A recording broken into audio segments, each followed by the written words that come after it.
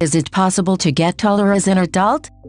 According to the Centers for Disease Control, CDC, the average height of people in the United States is 5 feet 4 inches for women and 5 feet 9 inches for men. In the past few decades, the collective height of Americans has leveled out, especially when compared to the first half of the 20th century. From the early 1900s through the 1950s, the population got increasingly taller, about 1.5 inches taller every 20 years. Endocrine disorders can cause adults to keep growing, often to astounding heights. The condition gigantism is caused by a tumor that creates an abundance of growth hormones. The condition begins in adolescence. By adulthood, it can lead to heights of 8 feet or more. Another type of tumor affecting the endocrine system can cause adults to develop acromegaly, a disease in which the extremities, hands, feet, even the jaw, reach gigantic proportions. Hormone-fueled disorders aside, there is a slim chance you could continue to grow taller in adulthood, but only if you fail to receive adequate nutrition in your youth,